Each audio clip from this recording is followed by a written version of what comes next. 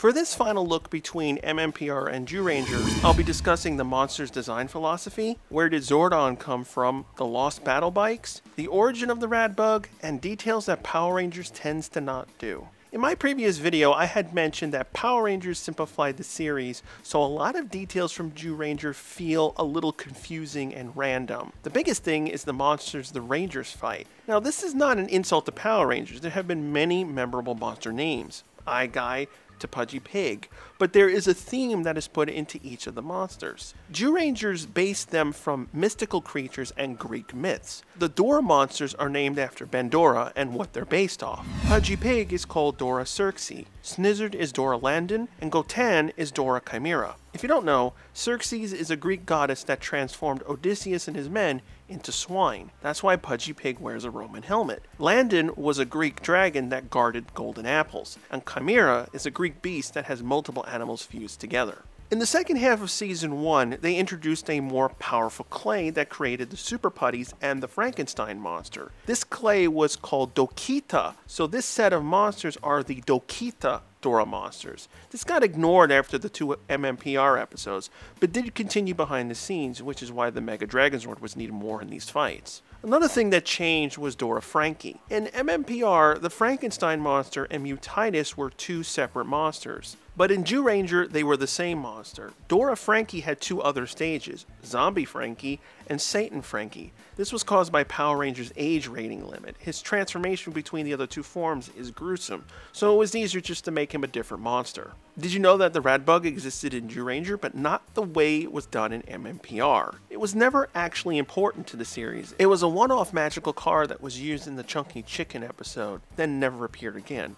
That's why those shots of it racing down the road and flying were used over and over. Speaking of Barza, he is Zordon's counterpart, but the character is vastly different, with the only similarities of them being the Ranger's mentor. Barza is a wizard that was around the days of Bandora's attack. MMPR loosely used Zyuranger's story on the conflict, but changed most of the details. Bandora's war took place 170 million years in the past, and she enacted revenge on dinosaurs and tribes that followed them. This was because her son was crushed by one. It's the reason why many of the episodes involve kids. Barza is much like Merlin in King Arthur's story. Before Bandora was sealed away, she stripped him of most of his magic, but they knew someday she would return. So Barza, the guardian beast, along with 5 that were picked, rested in mirrors when the time came.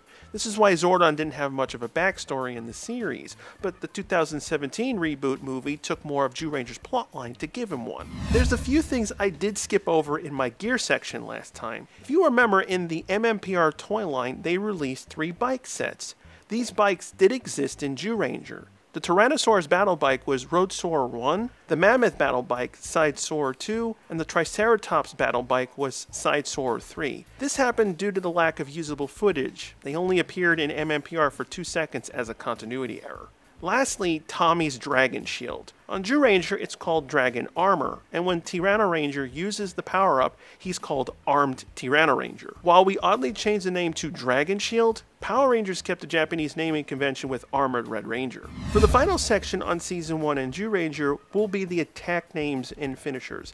This has been a consistent oddity with Power Rangers. Most attacks and Megazord finishers never get names, while Sentai gives names for everything. For the Ranger's personal weapons, the Jusoken's energy beam attack is called Ancient Play. Armed Tyranno's finisher when he's using both swords is Dragon Tyrannoslash. Mothbreaker has 2 finishers. When he strikes with the axe, it's called Mammoth Breaker. When he shoots, Moth Cannon. The Tricera Lance's finisher is the Tricera Thrust. Saber Daggers, the Tiger Bite. And Terror Arrow, the Terror Shoot. The only weapon finisher MMPR ever named is the Tower Formation, which Zyuranger called the Babel Attack. Moving on to Daijujin, he's equipped with the Mammoth Shield, which stayed the same in MMPR, and the Power Sword. Zyuranger called it Kyoryuken Godhorn. Dinosaur Sword, Godhorn. Its finisher is the Churo Densetsu Raiko Giri, Super Legend Thunder Slash. I always wondered if the Super Legends game was named after this attack. Another rare time Power Rangers named an attack is the Cranial Laser. It's called Daijujin Beam. The Guardian Beast and Dino Tinker also have names for their attacks. Tyranno's ground move is the Tyrannosonic, Jew Mammoth is Moth Blizzard, Triceratops is Tricera Cannon, Saber Tiger is Saber Gun, The Pteranodon is Terra Beam. Dragon Caesar's 2 attacks are Drill Spinning Caesar and Dragon Hurley. Dino Tanker's attacks are Ju Sencha Cannon and Ju Sencha Storm. Beast Tank Cannons, Beast Tank Storm. Gorujin's attacks are Heat Horn, Goruso Dragon Antler, Mighty Dragon Spear Dragon Antler, and Cho Bakuritsu Ryujin Zuki, Super Exploding Dragon God Thrust. Jute Daijujin's attacks are Kaiser Burst and Empire Attack, and the most powerful finisher in the entire show, Kyukokyu Daijujin's Grand Banisher. If you're curious how foreign words work in Japanese, I'll give you a simplified explanation. When it comes to English words, Japan uses katakana. Each of the symbols represent the phonetic sound of English letters. They don't directly translate one-to-one to each of our letters. Due to the way Japanese is structured, several English equivalents don't exist, like V, L, and TH. So other symbols are used for them. This is where the accent to English words comes from. In Japanese, you can't deviate on how the symbol is pronounced. In English, when we say the word sword, but when we use D in donkey, it sounds different. And because symbols mostly represent 2 English letters, when you pronounce sword in Japanese, you would say it as sodo. The symbol used for the D in sword is do. It's also used in the word donkey, so it sounds the same way.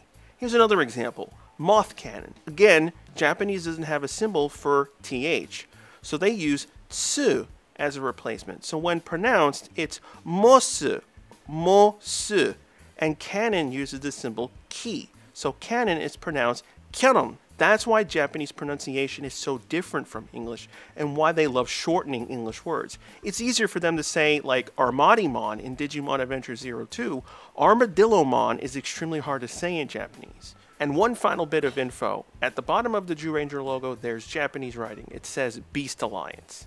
I hope this made it clear for you to understand Japanese and how they can use less symbols than English uses letters. If you have a suggestion or a topic you'd like me to cover, leave a comment down below. I may use it in next week's video.